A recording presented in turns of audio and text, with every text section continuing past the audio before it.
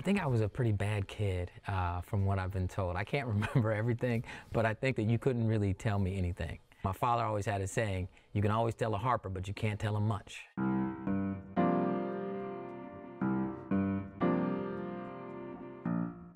I was born in Iowa City and grew up in Iowa for a number of years until my parents split. I would either spend half the summer or the whole summer with one of my grandparents.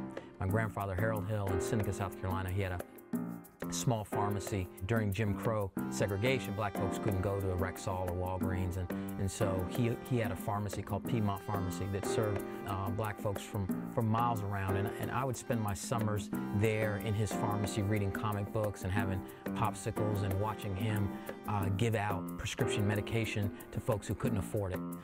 People would bring in chickens or potatoes and all sorts of things, and he would give them their medication, and seeing him give back, serve, and that's the way I've attempted to live my life.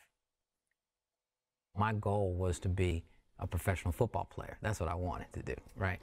And I got to Brown University.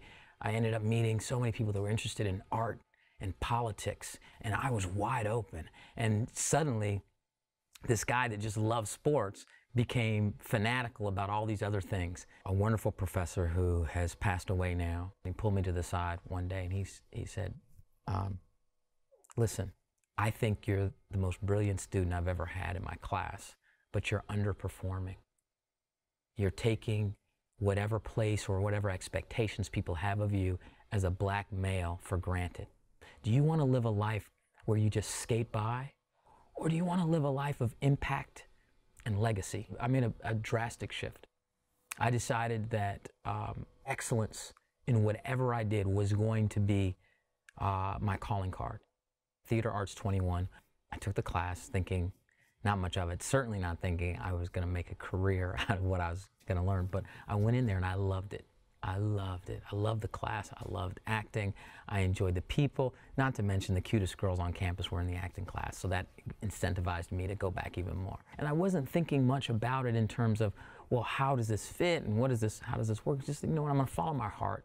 And that's how it happened. People who watch CSI New York or Covert Affairs, they say, wow, I just get lost in the story. I love watching it, and I love the journey, and it's been very rewarding for me.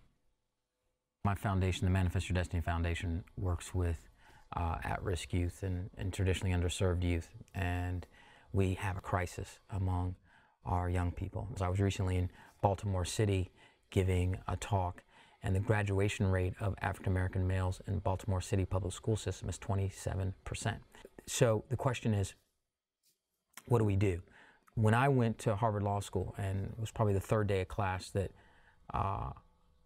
Barack Obama and I met and became friends, and you know, and I looked up to him a lot, not just because he's taller than me. I looked up to him because he had built a foundation for himself educationally that allowed him to build a life.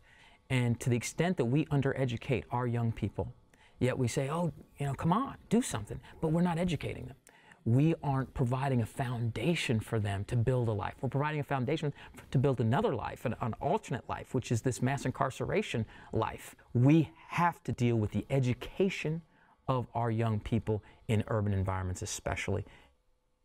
Service should be just a natural piece of who we are, not a special piece. Meaning, what's the point of having any resource at all if you don't use it to try to help somebody else? I would love for someone to say that he's made a positive impact on the world, and the impact he has made will last beyond his years of physically being here. And if that simple statement can be made, then I really feel like I've lived a pretty great life.